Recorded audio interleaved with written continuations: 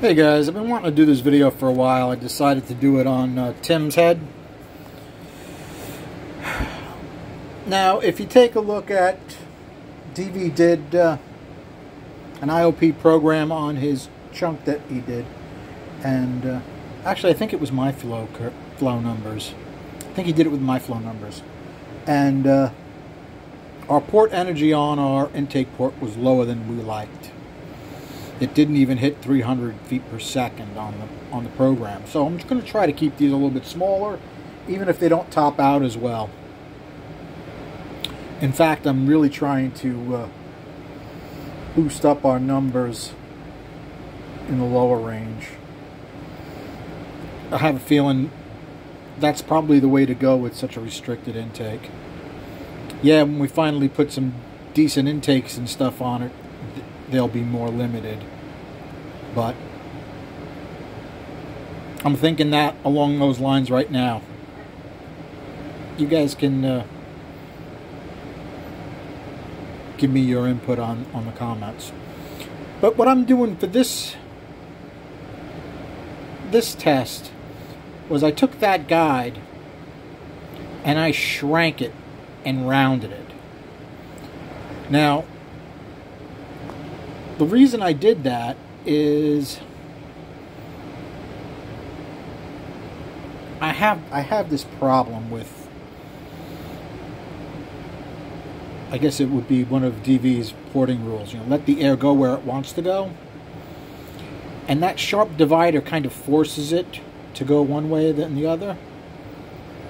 Rounding it more like the nose of a modern jumbo jet. Boeing, not French. Remember, if it's not Boeing, I'm not going. My wife loves to book me on French aircraft.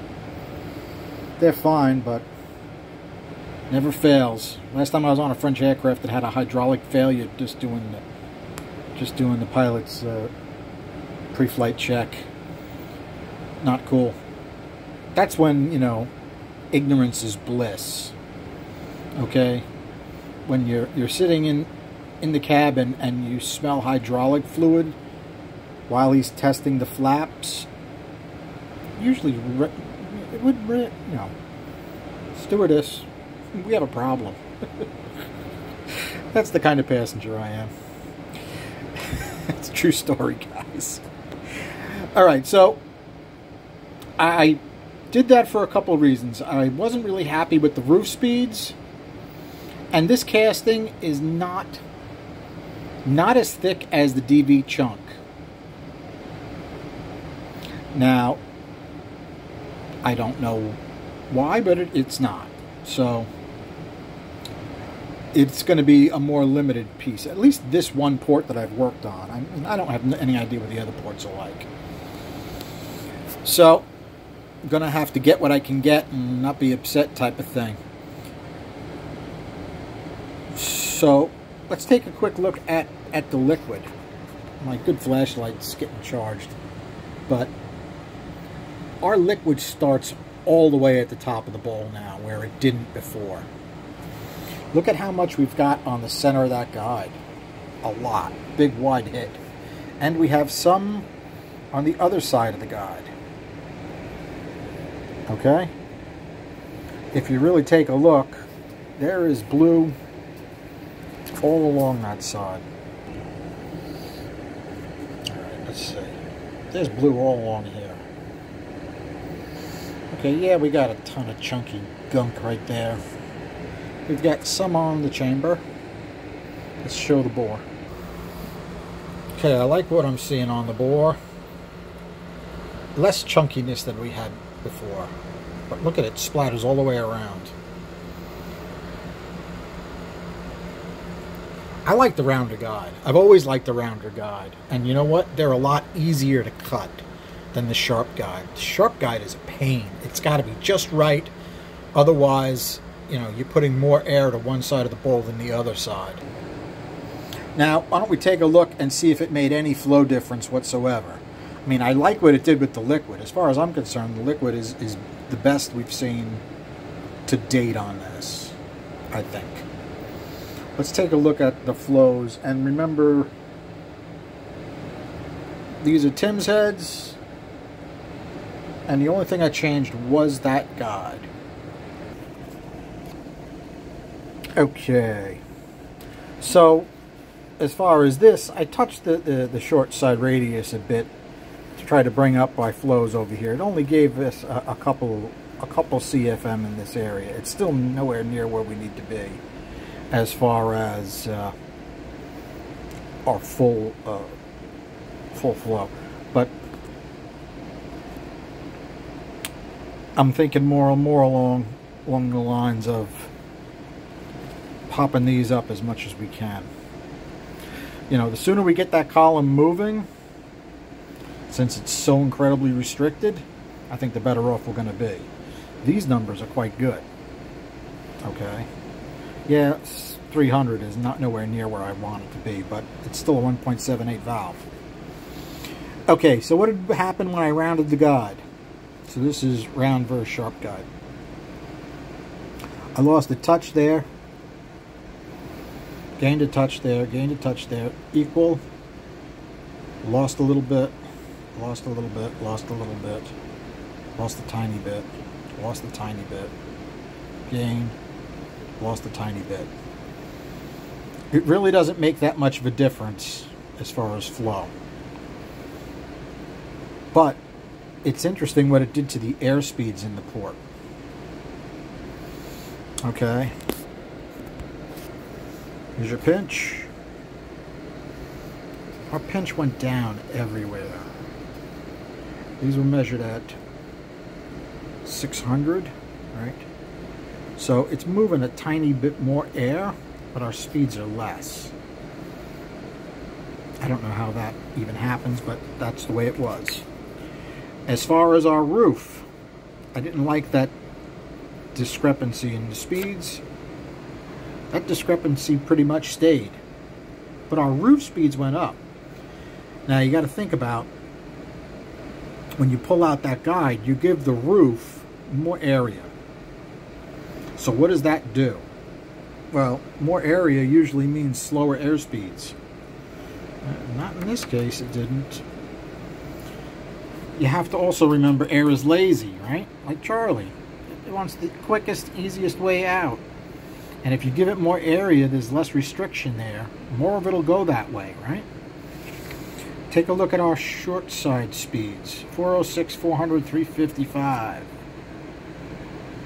Minus, plus, plus.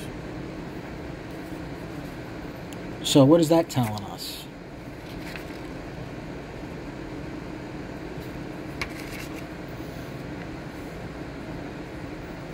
These are closer as far as speeds, which is good. This went up even more than it was. 400 and change is not great. I'm not thrilled with that. But I haven't cut this to the limits of the casting yet either. I don't know if I really want to. I'm so leery of putting so many hours of work into them and making something that's fragile. I really don't want to do that. So I'm going to have to work on it. In any case,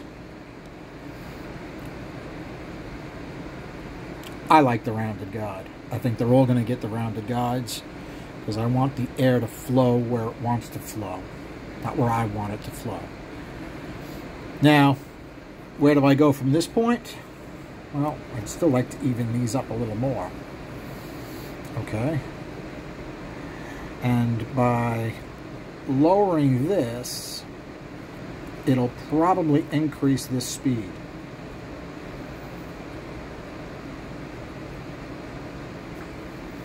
Just my little brain thinking, huh? You know. It seems to work that way. You do work on one side of the roof and it affects the other side of the short side radius. It has all to do with the resistance that the air is seeing and where it wants to move. Just as a refresher, that's what the guide looks like stock. So what do you think they were trying to do with that big chunk of cast iron? They're trying to force the air to either side of the bowl, I think. and give it some direction.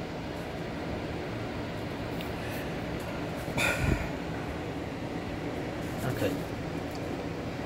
All right. We want it. We'll do this just the opposite way we did it last time, right? Let's see if I can set this up. Something like that. I think we had a little bit more of an angle like that. Okay? That's about where we want the air to be moving. Right across the top of the short side. That's why our highest speed air is right in the middle of the short side. And just in front of the plug. It's about right. And if we notice, that's right where our liquid is going. Right? The same thing on this one.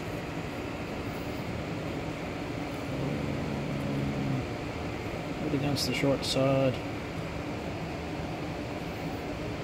Something like that. Pretty darn close.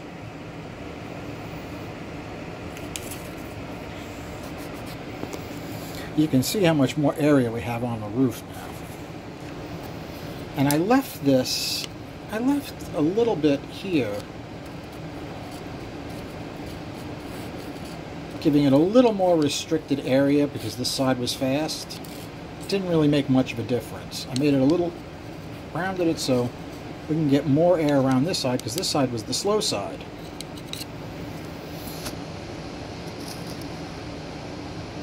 In any case, that roof is way thick compared to the DV chunk, so I have plenty of room to adjust that.